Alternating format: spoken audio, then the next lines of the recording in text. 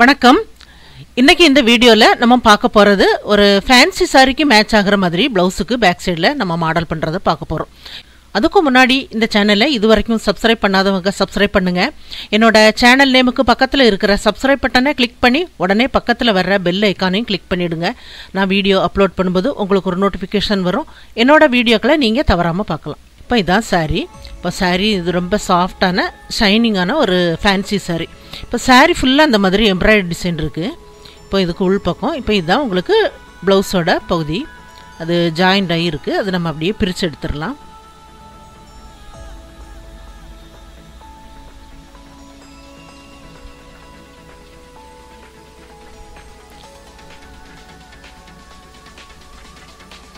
இப்போ இதில் டிசைன் பண்ணுறதுக்கு இந்த சாரீ கலரில் poly cotton cloth 1/4 metre cloth எடுத்து வச்சுருக்கிறேன். இப்போ அதுக்கு தேவையான லைனிங் கிளாத்து. இப்போ இதில் எம்ப்ராய்டரி டிசைன் இருக்கும்போது அந்த முதுகு பாகத்தில் நமக்கு ஒரே பகுதியில் அந்த 2 பக்கமும் ஒன்று போல் உங்களுக்கு அந்த டிசைன் வந்தது அப்படின்னா உங்களுக்கு அந்த ஃபினிஷிங் ரொம்ப நல்லாயிருக்கும். அது எப்படி கட் பண்ணுறது அப்படின்ட்டு பார்ப்போம். ஃபஸ்ட்டில் நம்ம லைனிங் கிளாத்தை கட் பண்ணிவிட்டு அப்புறமா நம்ம கட் பண்ணலாம். இது பேக் சைடு அளவு லைனிங் கிளாத்து. இடுப்பு மடிப்பு பாகத்துக்கு நம்ம எக்ஸ்ட்ரா லைனிங் கிளாத்து ஜாயிண்ட் ஆக்கி மடித்து தைக்கிற மாதிரி அளவுக்கு எடுத்து வச்சுருக்கிறேன். இப்போ இந்த கிளாத்தில் இந்த டிசைன் பாருங்கள், 2 டிசைன் வந்து ஒரே மாதிரி இருக்கிற மாதிரி வைக்கணும். நமக்கு பேக் சைடில் வந்து நமக்கு கட்டாகி வர்ற மாதிரி தான் அந்த டிசைன் வரும். இப்போ இதில் இந்த டிசைன் 2ம் ஒரே இடத்துல இருக்கிற மாதிரி அப்படியே நம்ம 2ஆக மடித்து வைக்கணும். இந்த கிளாத்தை மடித்து வச்சுட்டு இந்த மாதிரி வைக்கிறேன். 2 பீஸ் வர்ற மாதிரி இந்த மாதிரி வச்சுருக்கிறேன். இதை அப்படியே நம்ம இதுக்கு மேலே தூக்கி வைக்கலாம். இந்த சைடு நமக்கு கட்டாக தான் போகுது, அதனால் அந்த ஓப்பனாக இருக்கிற பகுதியில் வச்சுருக்கிறேன். இப்போ இதே அளவுக்கு நம்ம அடையாளப்படுத்திட்டு கட் பண்ணி எடுக்கலாம். அந்த டிசைன் நமக்கு முதுகு பாகத்தில் சென்டராக வர்ற மாதிரியும் வைக்காமல் நம்ம கொஞ்சம் விலக்கியே நம்ம இருக்கிற மாதிரி பாருங்கள், இந்த சைடில் வர்ற மாதிரி நான் வச்சுருக்கிறேன். ஏன்னா சென்டர் பகுதியில் உங்களுக்கு நெக்குக்காக நம்ம கட் பண்ணி போயிடும். அந்த பகுதியில் வராத அளவுக்கு அந்த டிசைனை வச்சுட்டு நம்ம லைனிங் கிளாத்தை வச்சு கட் பண்ணணும். இப்போ இந்த சைடில் லைனிங் கிளாத்தை வச்சு நம்ம அதே அளவுக்கு கட் பண்ணி எடுத்துடலாம். இது பேப்பர் கேன்வாஸை 2ஆக மடித்து அதோட உயரத்துக்கு தகுந்த மாதிரி எடுத்து வச்சுருக்கிறேன். இப்போ இது ஷோல்டர் அளவை நாம் அடையாளப்படுத்தணும். இப்போது பேப்பர் கேன்வாஸில் எப்போதும் அந்த வெட்டு பாகத்திலிருந்து நம்ம தையலுக்காக விடுற அளவை நம்ம விட்டுட்டு தான் எப்போதும் நம்ம மார்க் பண்ணணும். நெக்கு உங்களுக்கு எவ்வளோ தேவையோ அதை அடையாளப்படுத்துங்க. நெக்கு பகுதியிலையும் உங்களுக்கு அந்த தையலுக்குள்ள பகுதியை விட்டுட்டு நீங்கள் அளவெடுத்து வைங்க. இப்போ மேலே என்ன அளவு இருக்கோ அதே அளவை கீழையும் நம்ம அடையாளப்படுத்தணும்.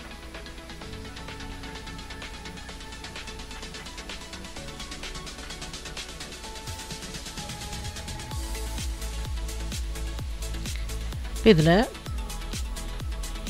ரவுண்டு நெக் மாதிரி வருது. உள்ளுக்கு 1/4 இன்ச் அளவு இந்த மாதிரி விட்டு வெளிப்பக்கம் கொஞ்சம் இந்த மாதிரி வரும்போது உங்களுக்கு இந்த நெக்கு கொஞ்சம் அகலமாக வர்ற மாதிரி இருக்கும். இப்போ கீழே இடுப்பு பகுதியில் 3 இன்ச் அளவுக்கு அடையாளப்படுத்துகிறேன். இப்போ மேலே இந்த வளைவிலிருந்து லைட்டாக உள்ளுக்கு வளைவாக வர்ற மாதிரி இதில் கொண்டு முடிக்கணும். இதை நம்ம அப்படியே கட் பண்ணி எடுத்துடலாம். இப்போ இந்த பீஸில் வெளிப்பக்கம் இந்த மாதிரி நேராகவே நம்ம கட் பண்ணி எடுத்துடலாம். இப்போ இந்த பகுதியை அப்படியே நான் தனியாக கட் பண்ணி எடுக்கிறேன்.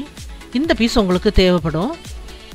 இது லைனிங் கிளாத்தை நம்ம 2ஆக மடித்து அயன் பண்ணி வைக்கலாம்.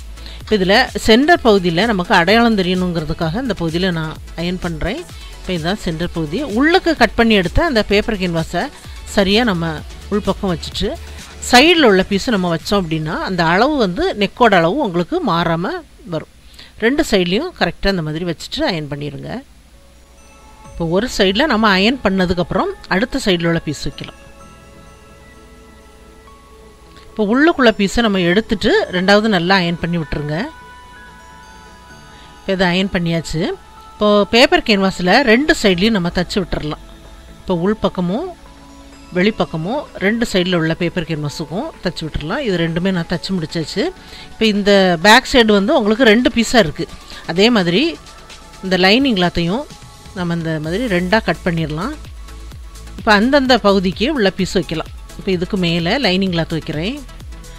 இப்போ பேப்பர் கேன்வாஸில் தையல் படாத அளவுக்கு அதுக்கு உள் பக்கமாக நம்ம தச்சு விடலாம்.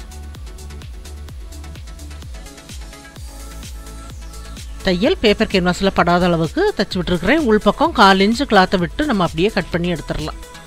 லைட்டாக அந்த மாதிரி கட் பண்ணி விட்டுட்டு லைனிங் கிளாத்தை அடிப்பக்கமாக திருப்பி எடுத்துடலாம். இப்போ இதில் உள்பக்கம் நமக்கு பேப்பர் கேன்வாஸ் இருக்கும்போது அந்த வளைவுகள் எல்லாமே உங்களுக்கு நல்லா வரும். இப்போ இந்த எட்ஜில் ஒரு தையல் நம்ம தைச்சி விட்டுறலாம். தைச்சிட்டு அப்படியே நம்ம வெளிப்பக்கமும் சேர்ந்த மாதிரி ஜாயிண்ட் ஆக்கி விட்டுறலாம்.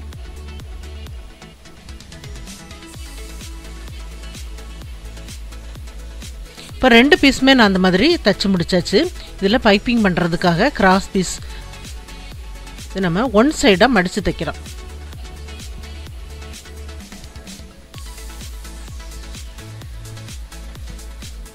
இப்போ 2 பீஸுமே தைச்சதுக்கப்புறம் இந்த பீஸை அப்படியே நம்ம அடிப்பக்கமாக நான் திருப்பி வச்சுருக்கிறேன்.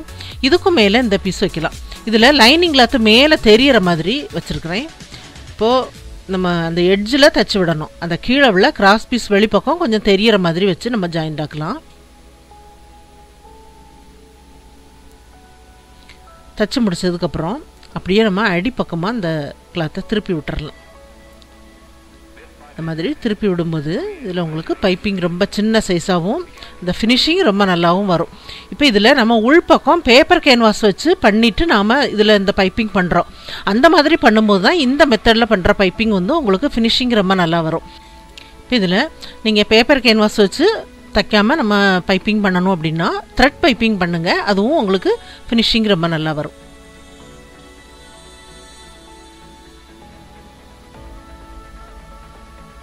தைச்சி விடும்போது பைப்பிங்கில் தையல் படாத அளவுக்கு தைச்சி முடிச்சிருக்கிறேன். பாருங்கள், இந்த வளைவுகள் எல்லாமே உங்களுக்கு நல்லா வந்திருக்கு. உள்பக்கம் கொஞ்சமாக கிளாத் இருக்குது.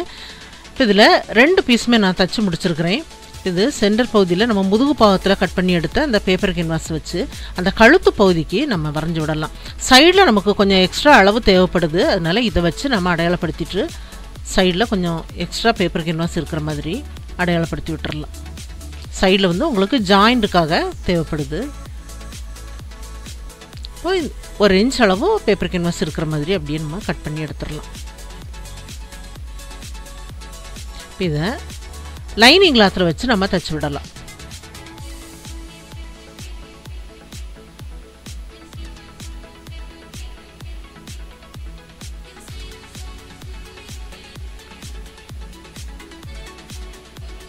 லைனிங் கிளாத்தோட உயரம் அந்த ஃபஸ்ட்டில் நம்ம சென்டர் பகுதியில் உள்ள பேப்பர் கேன்வாஸுக்கு தகுந்த உயரத்தில் அதை விட கொஞ்சம் அதிகமாகவே இருக்கணும். இப்போ இதுக்கு மேல் பக்க கிளாத்தில் வச்சு அந்த பேப்பர் கேன்வாஸுக்கு உள் பக்கமாக தைச்சிருக்கிறேன். உள்பக்கம் 1/4 இன்ச்சு கிளாத்தை விட்டு அப்படியே நம்ம கட் பண்ணி எடுக்கலாம். லைட்டாக கிராஸில் கட் பண்ணி விட்டுட்டு அப்படியே நம்ம திருப்பி எடுக்கலாம்.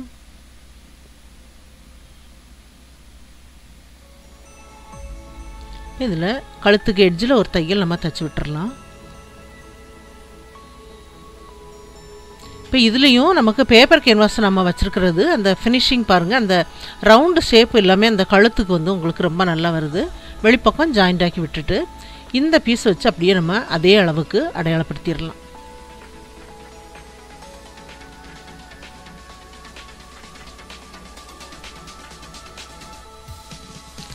இப்போ வரைஞ்சி விட்டுருக்க பகுதியில் அப்படியே ஒரு தையல் நம்ம தைச்சி விட்டுறலாம்.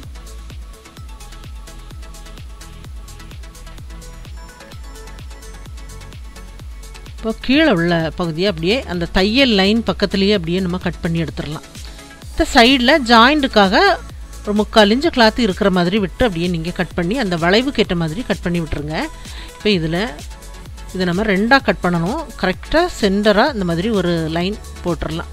இந்த பகுதியில் அப்படியே நம்ம கட் பண்ணி விட்டுட்டு இந்த 2 பீஸையுமே இந்த மாதிரி வச்சு அது இன்னும் 2ஆக நம்ம மடிக்கணும். மடித்து இதை ஒரு அரை வட்டமாக நம்ம வரையலாம். அந்த மடிப்பு பாகத்துலேருந்து 1.5 இன்ச்சுக்கு அடையாளப்படுத்திட்டு இந்த சைடில் கொஞ்சமாக இந்த மாதிரி விட்டுட்டு அப்படியே நம்ம ஒரு அரை வட்டமாக வரைஞ்சிடலாம். இதில் 2 பீஸ் உங்களுக்கு ஒரே அளவுக்கு வரும்.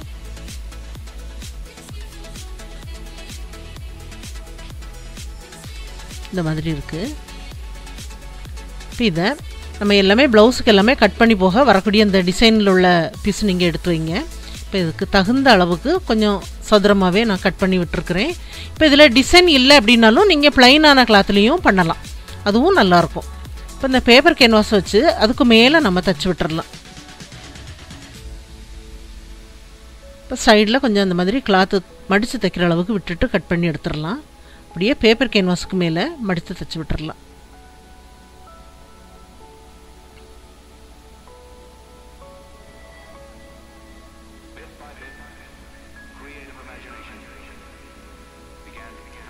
இப்போ 2 பீஸுமே நான் அந்த மாதிரி தைச்சி முடிச்சாச்சு. இப்போ இதில் பைப்பிங் பண்ணுறதுக்காக இது கிராஸ் பீஸ் கட் பண்ணி விட்டுருக்குறேன். இதை அப்படியே வச்சு இதை திருப்பி வைக்கலாம். திருப்பி வச்சுட்டு கொஞ்சமாக அந்த கிளாத்து வெளிப்பக்கம் தெரிகிற மாதிரி அந்த பேப்பர் கேன்வாஸுக்கும் கொஞ்சம் உள்பக்கம் தள்ளியே நம்ம தைக்கலாம். ஏன்னா அதில் ஜாயிண்ட்டுக்கும் கொஞ்சம் உங்களுக்கு எக்ஸ்ட்ரா தேவைப்படுது. கீழே உள்ள பீஸ் வெளிப்பக்கம் தெரிகிற மாதிரி விட்டு எட்ஜில் நான் தைச்சி விட்டுருக்குறேன். இதே மாதிரி 2 பீஸுக்குமே தைச்சி விட்டுருங்க. இதை அப்படியே நம்ம அடிப்பக்கமாக திருப்பி எடுத்துடலாம். சைடில் இந்த மாதிரி இந்த பார்ட்ரு உங்களுக்கு அதில் கோல்டு கலரில் டிசைன் இருக்கிறதுனால இதில் ஒரு பார்டர் இருந்ததுன்னா நல்லாயிருக்கும்.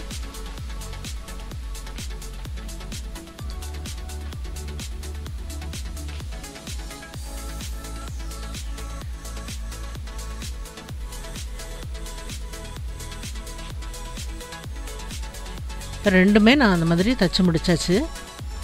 இப்போ இதில் நம்ம பைப்பிங் பண்ணுறதுக்காக கிராஸ் பீஸ் ஒன் சைடாக நம்ம மடித்து தைக்கலாம்.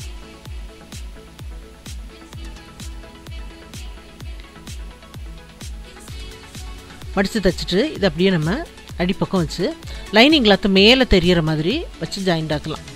கீழே இருக்கிற பீஸ் வெளிப்பக்கம் லைட்டாக தெரிகிற மாதிரி வச்சு எட்ஜில் நம்ம தைச்சி விட்டுறலாம்.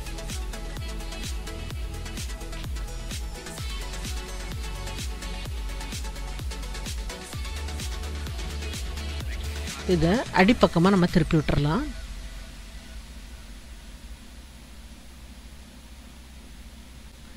தையல் பைப்பிங்கில் படாத அளவுக்கு தைங்க. ஃபினிஷிங் ரொம்ப நல்லாயிருக்கும். ரொம்ப சின்ன சைஸாக பைப்பிங் இருக்கும்போது நல்லாயிருக்கு. இப்போ இதில் கம்பி போட்டு பைப்பிங் பண்ணுறதுக்காக கிராஸ் பீஸ் நம்ம 2ஆக மடித்து தைக்கலாம். இப்போ 1 ஃபுட்டோட அளவை கனெக்ட் பண்ணி அந்த பைப்பிங் பண்ணுங்க. இப்போ வெளிப்பக்கம் தையலுக்கு வெளிப்பக்கம் இருக்கிற எக்ஸ்ட்ரா கிளாத்தை நம்ம கொஞ்சம் கட் பண்ணி விட்டுட்டு இதில் பைப்பிங் பண்ணலாம். அப்படியே இந்த பகுதியில் வச்சு உள்பக்கமாக விடுங்க. அப்படியே நல்லா தேய்ச்சி விடுங்க, ஸ்மூத்தாக இருக்கும். இப்போ கொஞ்சமாக இடைவெளி விட்டு இதை நம்ம ஜாயிண்ட் ஆக்கலாம்.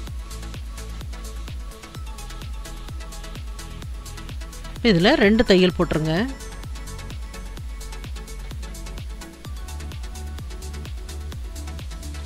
இப்போ தைச்சி முடிச்சதுக்கப்புறம் இப்போ சைடில் உள்ள தையல் பகுதியில் இந்த டேப் வச்சு கரெக்டாக பார்த்துட்டு இதை நம்ம 2ஆக மடித்து இதில் சென்டர் பகுதியை நம்ம அடையாளப்படுத்தணும். இப்போ இதுதான் இந்த பகுதியில் நான் அடையாளப்படுத்தி விடுறேன். நம்ம ஏற்கனவே தச்சு வச்சுருக்கிற பீஸை இந்த சைடில் வச்சு நம்ம ஜாயிண்ட் ஆக்கலாம். கரெக்டாக இந்த பகுதியில் அப்படியே வச்சு சைடில் ஒரு தையல் நம்ம போட்டுடலாம். அப்புறம் இதுக்கு உள்பக்கம் அந்த பைப்பிங்கில் படாத அளவுக்கு அப்படியே நம்ம ஜாயிண்ட் ஆக்கி விட்டுடலாம். இதே மாதிரி இந்த சைடில் உள்ள பீஸையும் நம்ம வச்சிடலாம். வச்சு 2மே நான் தச்சு முடிச்சாச்சு. சைடில் இருக்கிற கிளாத்தை அப்படியே நம்ம கட் பண்ணி எடுத்துடலாம். இப்போ இதை நம்ம ஜாயிண்ட் ஆக்கலாம். இப்போ ஏற்கனவே நம்ம சைடில் உள்ள பீஸ் எல்லாமே தச்சு வச்சுருக்குறோம். அந்த தையல் லைன் தெரியுது பாருங்கள், அதில் நம்ம கீழே இருந்தே கரெக்டாக வைக்கும்போது அந்த நெக்கோட அளவும் உங்களுக்கு சரியாக வரும். அந்த தையல் லைனில் அப்படியே வச்சுருங்க. வச்சுட்டு அப்படியே நீங்கள் தச்சு முடிக்கலாம். இப்போ இதில் ஒரு தையல் போட்டிருக்கிறேன். அதே மாதிரி இந்த சைட்லேயும் நம்ம அதே தையல் லைனில் வச்சு ஜாயிண்ட் ஆக்கிடலாம். இப்போ இந்த பகுதியில் கரெக்டாக வச்சுட்டு அந்த கழுத்து பகுதியிலேருந்து தைக்க ஆரம்பிக்கலாம். இப்போது தையல் பைப்பிங்கில் படாத அளவுக்கு தைச்சி விடுங்க. 2 பக்கமும் ஜாயிண்ட் ஆக்கியாச்சு. இது கம்பி போட்டு பைப்பிங் பண்ணுறதுக்காக கிராஸ் பீஸ் 2ஆக மடித்து 1 ஃபுட்டோட அளவுக்கு பைப்பிங் இருக்கிற மாதிரி கம்பி போட்டு பைப்பிங் பண்ணலாம். இப்போ 4 பீஸுமே நான் அந்த மாதிரி பைப்பிங் பண்ணி முடிச்சிருக்கிறேன். ஃபஸ்ட்டில் நம்ம இந்த கோல்டு கலர் கிளாத்தை வச்சு ஜாயிண்ட் ஆக்கலாம். கொஞ்சமாக இடைவெளி விட்டுட்டு ஜாயிண்ட் ஆக்குங்க. அந்த நெக்கோட வளைவுக்கு ஏற்ற மாதிரி அப்படியே நம்ம திருப்பி விடலாம். இப்போ பைப்பிங்கில் ஒரு பக்கம் ஜாயிண்ட் ஆக்கியிருக்கிறேன். இப்போ இன்னொரு பக்கமும் ஜாயிண்ட் ஆக்கிடலாம். இப்போ அதே மாதிரி அடுத்த பீஸ் வைக்கலாம். அதே மாதிரி கொஞ்சமாக இடைவெளி விட்டுட்டு ஜாயிண்ட் ஆக்குறேன்.